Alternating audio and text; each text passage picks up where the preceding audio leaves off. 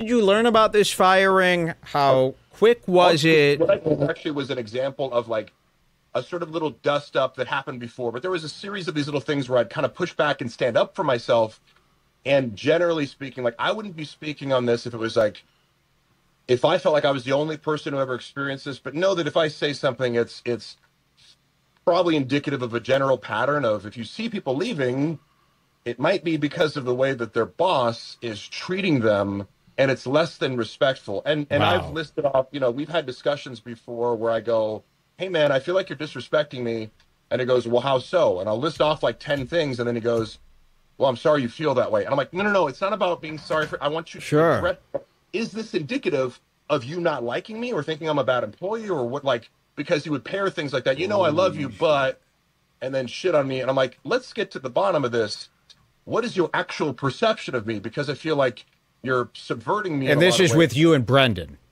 Yes. Okay. Yeah. And actually, to Brian's credit, Brian was very, very supportive of me. And I felt like he actually went out of his way to like try and understand me as a person. So that's really all I can say about him. And me and him had a couple dust ups actually, but he was always very careful to like, if we had an argument, he'd come to me and pull me aside and go, hey, I didn't like how that went down or whatever. And I do respect that he was able to handle that kind of confrontation with a direct and final apology rather than, well, we both kind of had it, oh, well, I was mean, but, or whatever, the case may be. Now, I got fired actually because I couldn't come in on a Monday for Schaub show. Now, come to find out later that Brendan had actually taken me off the payroll for Thick Boy, like after our last disagreement. I didn't realize it at the time, but he wasn't paying me to be there for the Schaub show in which I take pictures, I annotate quotes during the show. I kind of just help,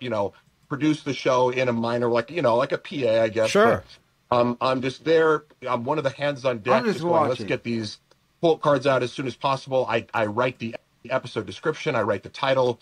Sometimes I do the thumbnails, stuff like that. That's a lot of work. I'm telling you, that sounds like no work, but I hate doing that kind of stuff. That stuff could take you 2-3 hours, to do stuff like that. Yeah. So it's like, I like learning that stuff, but it's not, I think people can see it as insignificant or kind of, oh yeah, you just make no, it's not insignificant. Trust me. Even as simple as, we have to pick the thumbnail for each episode. That could take an hour.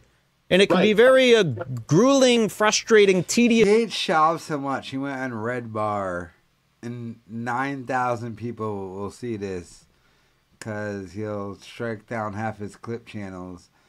He hates Schaub this much. You use this word careful. I've always... Live, are you there? And even whether you're employed by him or you're a friend that he feels like he has control over because maybe you open for him or something like that, the moment he gives you money of any sort or does anything, there's a feeling like he owns you for the rest of your life, right? And tend to not like that if they value their autonomy. So I didn't text him back for a few hours. I did it deliberately. It was stressful for me because he's hitting the group text. He's texting me privately. Like he sees that I had read the text message. He goes, Mark, this is silly. Just text me back. Just let me know. I have to hire a whole nother editor. So he made this crisis out of it. Like I had to hire a whole nother editor because you didn't come. And I go, by 10 p.m., don't tell me that you'd hired some other guy. He's already starting work and you couldn't do it. And I even said the next day when he said it in the group chat, he finally woke up and saw I'd been sending all these reels. He's like, yeah, Mark, I don't know. We had to hire someone else, man. You went MIA and you really fucked us. And I go, well, okay, so you hired somebody else. How much did you pay them? I'll cash app you right now. I'll reimburse you. So that wasn't enough. And then he keeps going. He's like, this is just not how it's done, like blah, blah, blah, really laying into me. And I go, I think if you just got all the work that I did, I basically worked for 15 hours straight after giving you a reasonable excuse and getting my shift covered in the morning. If you're concerned about me not texting you back for a few hours after I'm offering to pay, maybe you had your priorities backwards. And of course he didn't like that. So it escalated to him just going, yeah, man, I'm sorry. This isn't working out. I can pay you for February, which, we'll see about that. There's a lot of... He still hasn't paid. I won't be paying for a lot of these things, but this time I'd had other issues before where he kind of like blamed it on me or he'd go like, other people are saying this. And then I go to them and apologize and say, hey, man, if I did something that upset you or, if my behavior in any way... But it was always about me and him because everyone else at Thick Boy is great. Everyone else that I've worked with there. Okay, so you would say your relationship with Brendan is not good. You got a sour taste in your mouth about working with these guys here. Would you go back to working with Fighter and the Kid if they apologized for this? Never. Never. Okay, never. So maybe is there anything else that he said maybe to the public that we assumed was a lie, that he said was totally legit? Is there anything that you heard? Well, there was that thing with Bobby Lee. Remember this big incident where he said he had all these documents, 300 pages of files. What was that all about? Well, I would describe that broadly as like, if you had to choose your own adventure and like at each step there was like just the worst possible step you could take, it's like, and you could either, go in the door or you could stick your hand in the wood chipper. It's like, I'm going to stick my hand in the wood chip. Then it's like, you could call 911 or you could shoot yourself in the foot with a shotgun. I mean, you're like, I'll shoot myself in the foot with a shotgun. So that's kind of what it felt like at 10 different steps. But the main question I think that people have is like, is this 300 pages of evidence real? Yeah, is it? Has Brendan seen 300 pages of evidence?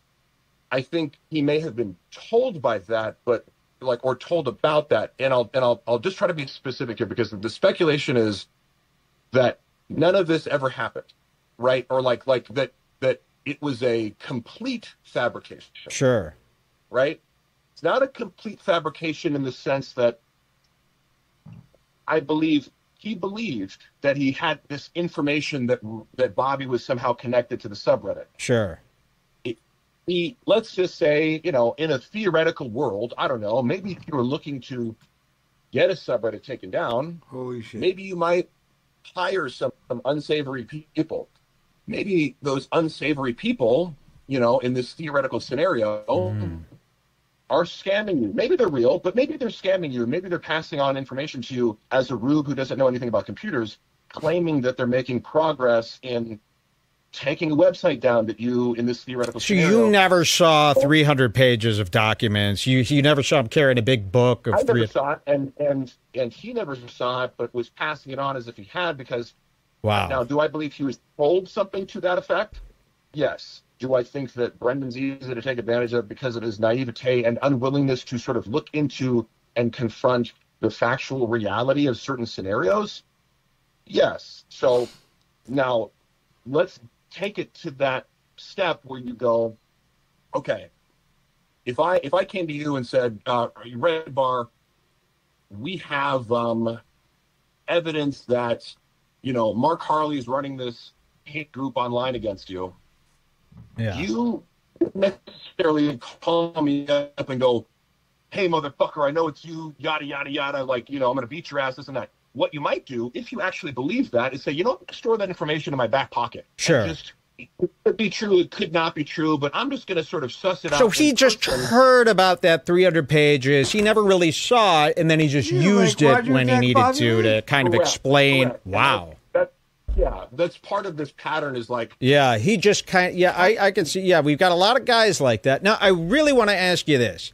Brendan is a married